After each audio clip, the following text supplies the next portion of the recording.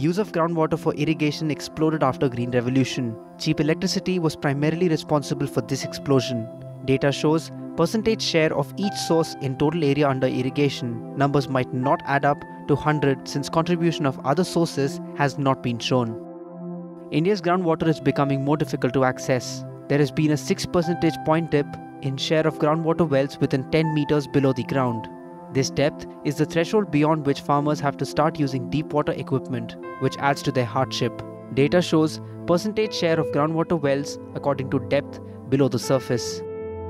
South, West and Central India have significantly lower water table than other regions. South has a frightening 30% of its groundwater table lower than 60 meters below the ground. Data shows percentage share of groundwater wells according to depth below the ground.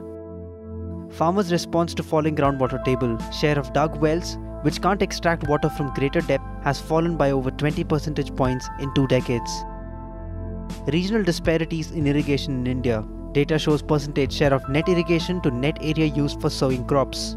North enjoys disproportionate advantage over other regions. East is the only region to have shown decline in share of irrigated area. Water needs of crops. Water-intensive crops like sugarcane and paddy are mostly grown in the naturally water-starved areas of the country. Sugarcane plantation growing in areas not naturally suited to the crop.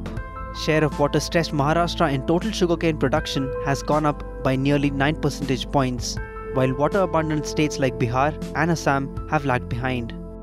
Bad electricity policies have led to sharp fluctuations in consumption of electricity by agriculture. Huge subsidies led to the spurt in the first half. The steep decline in the second half has been due to combined effect of growth in other sectors and cutbacks in electricity supply to agriculture.